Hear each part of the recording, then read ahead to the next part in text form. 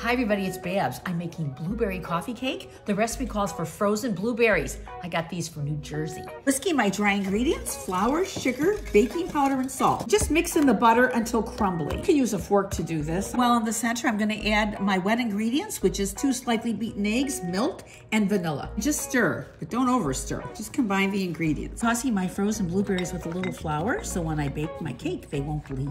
Fold that in. Into a prepared 9x13 pan, and there we're just gonna even this out. Mixing the topping ingredients, a little melted butter with some sugar and cinnamon and pecan. Sprinkle the topping over your coffee cake. 35 minutes, 350. The first piece test.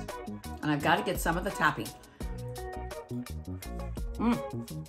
So light, so lovely.